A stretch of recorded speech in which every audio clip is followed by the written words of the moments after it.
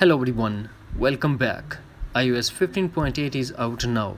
Today in this video I'm going to show you how to fix the iOS 15.8 battery draining issue in your iPhone. So without wasting any time, let's get started, and before start please do like, share and subscribe.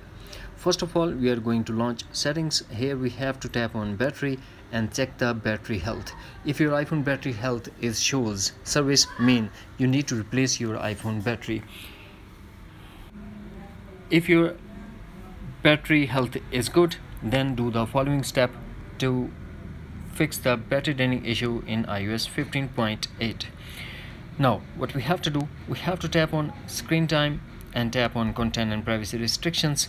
Here we have to turn off content and privacy restrictions. Now go back to the privacy. Here we have to tap on location services. Now turn off location services, tap to confirm. Now also turn off show map in location alert.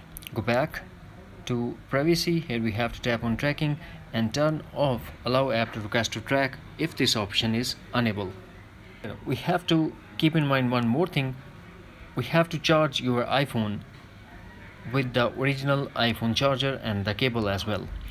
Now we have to go back to settings, tap on Bluetooth and disable Bluetooth if it's not connected to any device. So turn off the mobile data if you are not using the internet. Next thing that we have to do, tap on notification and turn off the notification which app that you are getting a lot of notification like Instagram, WhatsApp and Facebook, because every notification will glow your iPhone screen and will suck the battery. These are the simple and easy tricks to save the iPhone battery in iOS 15.8. That's it. Hopefully friends, you found this video helpful. Thanks for watching. Take care. Bye bye.